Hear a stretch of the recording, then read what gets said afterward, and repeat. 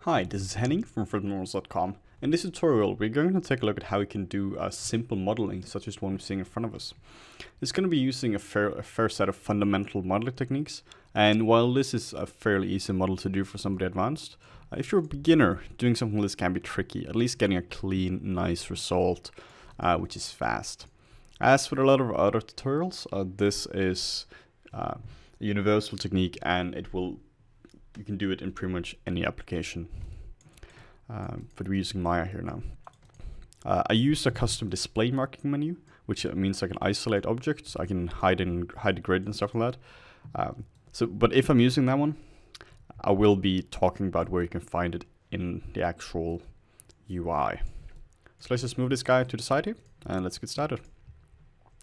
First thing we do is going to make a cube. The way to create primitives is genuinely not by going under your shelf or to your create polygon tab. The fastest way is by far to use your marking menus, meaning shift right mouse button and you can create a cube like this. It's really nice and handy, super fast. The main technique for this tutorial here is going to be that we have a cube and we have a cylinder. Don't worry about what I'm doing now, I'll explain it later on. And we're basically going to use a cylinder to get this nice cylindrical shape here. If you start messing around with trying to cut out the cylinder without using an actual cylinder, you're in trouble really quickly, because it's very hard to actually get a perfectly spherical shape if you don't have something to snap it to. So let's get started. We're just going to create something like this. And then we're basically going to delete everything but this face here. But first, let's split it in two. There's several ways of splitting something in half. A really quick way is to use the following trick. Hold down Control, right mouse button, edge ring utilities, and edge ring and split. You can do this fairly easily after a while, once you get used to it. And you can also just hit the G key to repeat the action, and it's going to split it perfectly in half. Let's just undo this. I only want one split. And then just delete this and delete everything else as well. You can also just select this guy and hold down the shift key to select inverse. To delete it, I just hit Control X, which is basically just a cut command. It's a little bit dirty, and if you have a big piece of geometry, I don't recommend doing it, because it's basically copying it to memory. But if you just have something simple like this, it's totally fine. Next up, we're just going to move this guy up here and scale down a little bit. And that's fine. Next up, we're going to create a cylinder by shift right mouse button to the right. And then holding down the J key to just, at first the E key to rotate, like here. And then the J key to snap it to every nth angle, which is defined here. If you hold down if you enable discrete rotate by holding the J key, you can set the step size to 15, or that's what it's default to. For this, we're going to be using 12 segments. 12 segments should be enough for us here. We basically want to use this as a guide for cutting out the geometry here. So I want this edge here to align perfectly with this edge here, the one you're seeing here. You could of course just do this manually, or you could do it the better way, which is snapping it. The way we do this is, let's just go to our, normally this would be a front view, for me it's a right view because I'm sloppy. And just hit the D key to move your pivot, and you can just move your let's actually just delete this first so it's easier to see what we're doing. We just want 1/4 of it. So just delete all of this. And go into object mode again. And now just hold down the V key and just snap it to this bottom edge here. If your pivot is somewhere off like here and your item is like this, whatever, you can just hold on the D key, move it here and snap the pivot down then holding down the V key and snapping it down again.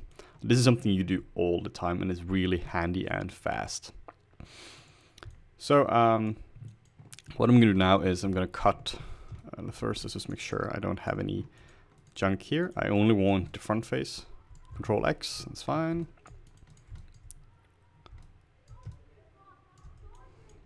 And I'm going to use the Multicut tool.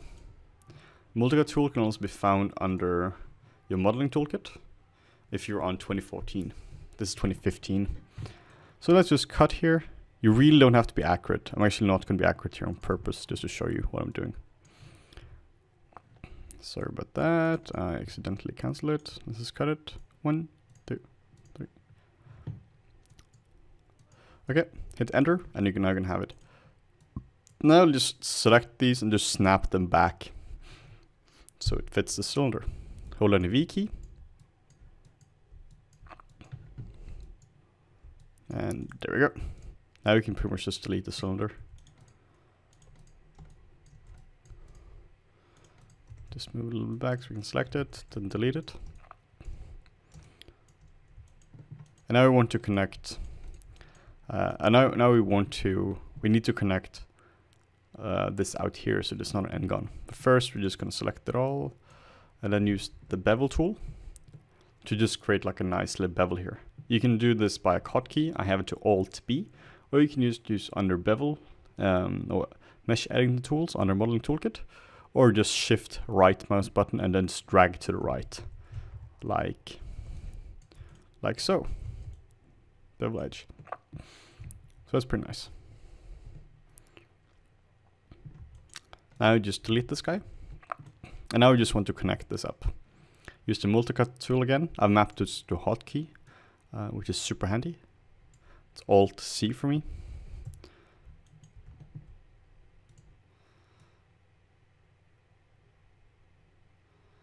And approximately there.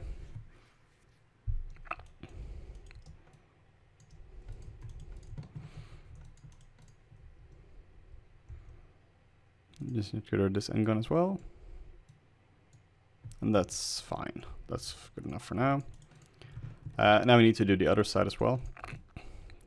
So just duplicate it around. It's really easy. Hold down the D key and just snap it here. This way we can use the mirror feature. And yeah, just mirror it over. The way we mirror it over is by holding Shift right mouse button. As you can see, I'm very marking menu focused. It just makes everything faster. And then you have something here called mirror geometry. This takes a little time to get used to. You basically just have to look down on your axes here.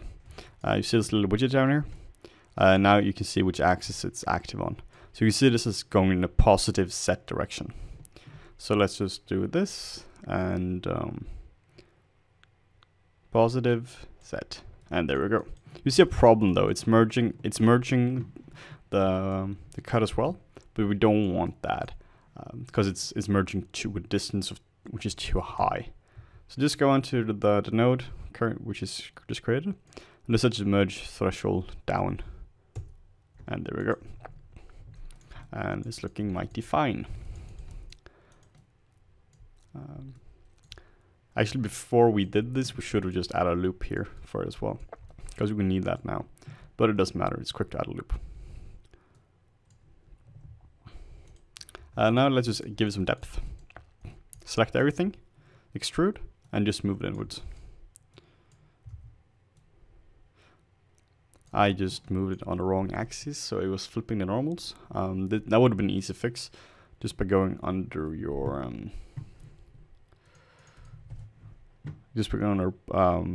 normals and reverse normals.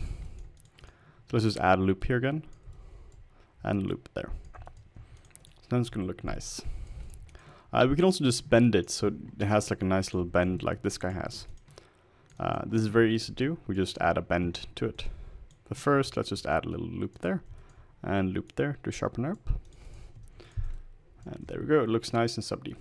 The problem is now if you add a bend to this, it doesn't have enough geometry to actually do much. So we could of course manually just add loops, or we can just add a smooth to this, which you can find there. And now it has plenty of geometry. at least enough to bend properly.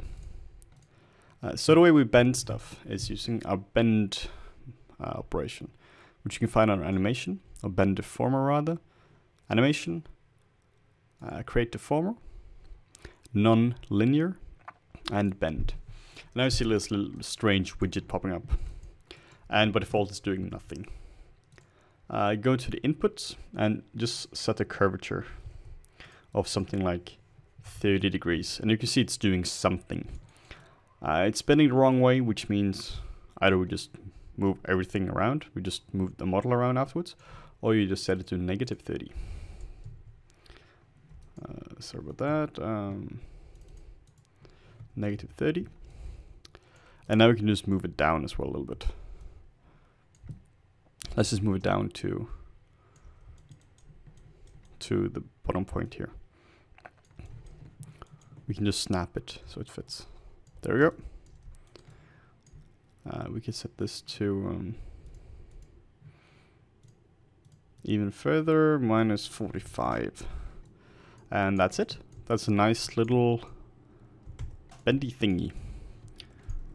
Add a subdivision to this, and that's it. So very simple, a very simple little trick, but this is something you're going to do a lot of. It's basically a technique where you need to cut out a perfectly cylindrical hole, a spherical hole into something, and you use some kind of hold out geometry to use the basic shape, and you just snap it back to it. So I hope this is useful, and if you have any questions, feel free to contact us and check out our other tutorials.